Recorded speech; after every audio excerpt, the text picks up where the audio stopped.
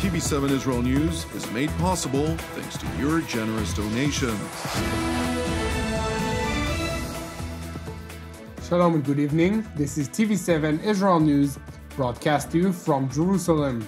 And in today's top stories, Israel kicked off its 74th Independence Day celebrations this evening with its annual torch-lighting ceremony at Jerusalem's Mount Herzl.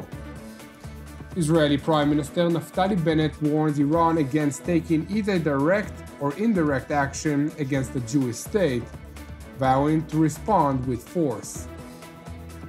Russia's foreign ministry accuses the current Israeli government of supporting what it terms to be the new Nazi regime in Kyiv. Israel kicked off its 74th Independence Day celebrations this evening with its annual torch-lighting ceremony at Jerusalem's Mount Herzl, which began roughly an hour ago. This year's celebration aims to honor Israelis that have made extraordinary contributions to building Israel's society, are working to advance common opportunities for all the citizens of the state, and are proactively advancing unity among the people of Israel. However, similar to every year, this evening's celebrations, which are set to continue throughout the night and the day tomorrow, were preceded by consecutive Memorial Day ceremonies that were held in military cemeteries across Israel today. The central memorial ceremony was held this morning on Mount Herzl in Jerusalem. It was attended by Israeli President Herzl and Prime Minister Naftali Bennett, among other senior Israeli officials, and the defense establishment's senior brass. Addressing the ceremony, Defense Minister Benny Gantz, who formerly served as the IDF Chief of General Staff, highlighted the unique character of the State of Israel, in which almost every household has experienced the loss of a family member or a friend. לצערי אין בישראל כמעט משפחה או בית שהשכול נפקד מהם או שאינו מוכר להם. אני עצמי, כמו מפקדים רבים אחרים, מחשיב את עצמי כמפקד שקול. איבדתי רבים מחבריי, לוחמים, פקודים ורעים לנשק בשדה הקרב. לימים למדתי שהיכולת של לוחמי צה"ל לצאת אלי הקרב תמונה גם בזיכרון שלהם ובמורשת שעליה חונכו. אנו מספרים על גבורת החללים כדי לזכור ולהזכיר למה אנחנו כאן, ועבור מה ימשיכו נערים ונערות בני 18 להגיע לבקו"ם, ללבוש מדים, לשרת את המדינה ולחרף את נפשם. Prime Minister Bennett, for his part, highlighted the deepening connection which the fallen has consolidated between the people and the land of Israel. אחינו ואחיותינו קבורים באדמת ארצנו, והם מעמיקים את שורשי החיבור שלנו כאן, כדי שאנחנו מתוך השורשים האלה נצמיח כאן עץ של חיים, עץ עם ענפים רבים ומגוונים, עלים שונים, יפהפיים, אבל כל הענפים וכל העלים מחוברים לגזע אחד, לעץ אחד, ביחד. כמה עם ישראל שלנו משתוקק לאחדות, כמה יש ערבות הדדית שטבועה עמוק בנפש שלנו. הרי אנחנו רואים את זה ברגעי משבר, אנחנו כמובן רואים את זה גם היום, ביום הזיכרון.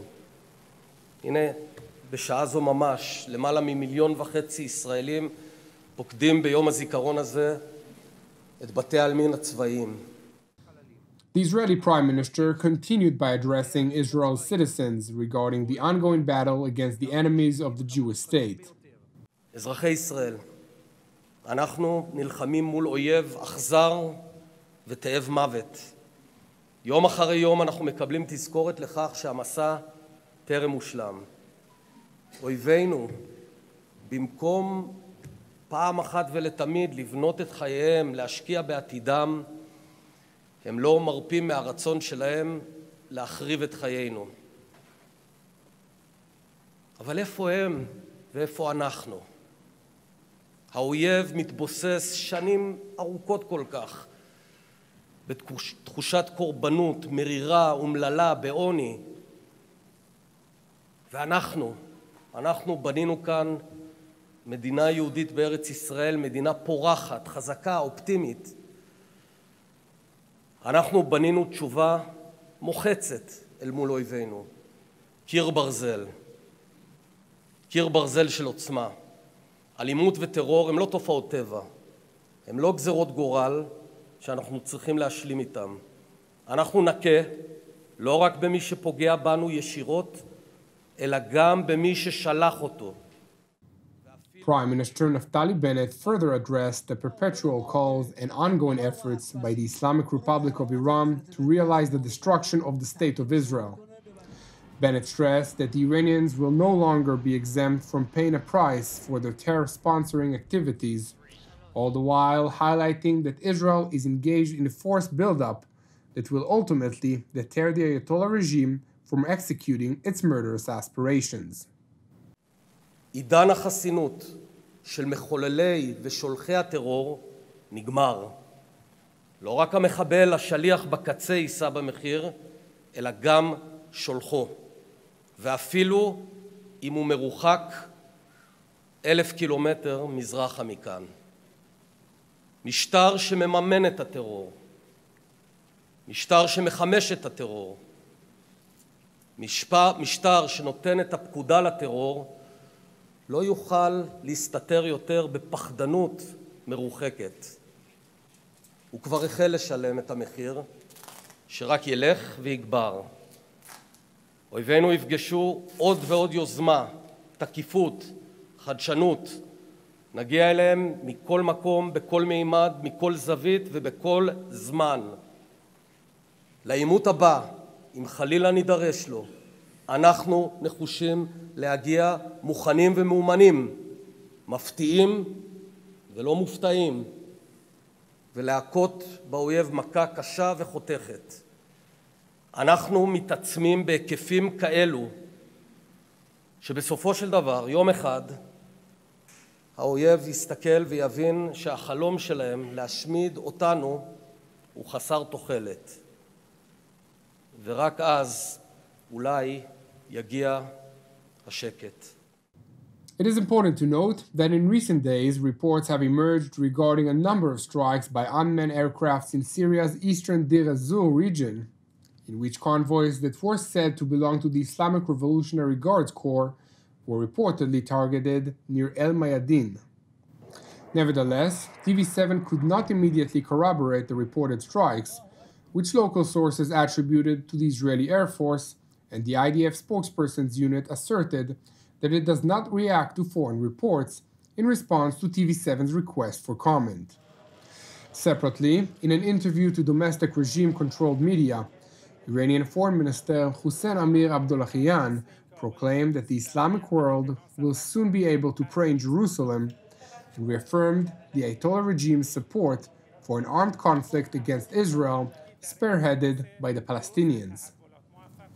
Tehran's top diplomat further stressed the Islamic Republic's support for Palestinian unity is of which one government will be formed that will seize control of what he referred to as the entirety of the historic lands of Palestine, with Jerusalem as its capital. Quds is the Islamic reference to the city of Jerusalem. The remarks by Foreign Minister Abdollahian, which were cited by the regime-controlled Tasnim news agency, were made following the occasion of the so-called Quds Day, as part of which the Ayatollah regime and its regional proxies seek to rally support for an armed conquest of Jerusalem. قدس آزاد خواهد شد و مظلومین عالم یک روز از دست و چنبره این مستکبرین عالم رها خواهند شد. Returning to Jerusalem, where the Israeli government has reportedly decided not to react to a statement that was issued yesterday in the name of the Foreign Ministry of Russia, which read, quote, Lapid's statements make it clear to a great extent why the current Israeli government supports the neo-Nazi regime in Kyiv. Israel is said to hope that by not reacting, it will be able to bring a close to the current sparring with Russia, since neither country has an interest in having relations deteriorate to a point of no return, which will inevitably impact regional stability. It is important to recall that the latest tension between Moscow and Jerusalem emerged after Russian Foreign Minister Sergei Lavrov was asked about its allegations regarding Nazi elements in Ukraine at a time when Kyiv's president happened to be of Jewish origin. Но то, что аргумент он выдвигает, какая может быть у нас нацификация, когда я еврей, я, если правильно помню, боюсь ошибиться, но, по-моему, у Гитлера тоже была еврейская кровь. Это абсолютно ничего не значит. И мы уже давно слышали мудрый еврейский народ, который говорит, что самые ярые антисемиты, как правило, евреи. Не без урода, в семье не без урода, как у нас говорят. The remarks by Moscow's top diplomat infuriated Israel, which regarded the statement as an unfounded anti-Semitic label. Moreover, Israeli Foreign Minister Yair Lapid, a son of a Holocaust survivor who had lost much of his family during the Holocaust, vigorously condemned the statement as unforgivable. תראי, היהודים לא הרגו את עצמם בשואה. את סבא שלי לא הרגו יהודים, את סבא שלי הרגו הנאצים. להגיד שהיטלר היה ממוצא יהודי זה כמו להגיד שהיהודים הרגו את עצמם בשואה. כאמור, אמירה בלתי נסלחת. Thank you for joining us. I would like to encourage you to pray for our persecuted brothers and sisters worldwide, in addition to our ongoing prayers for the peace of Jerusalem and the salvation of Israel. I'm Yair Pinto, wishing you an Erev Mevorach, and we'll see you again tomorrow at the same time.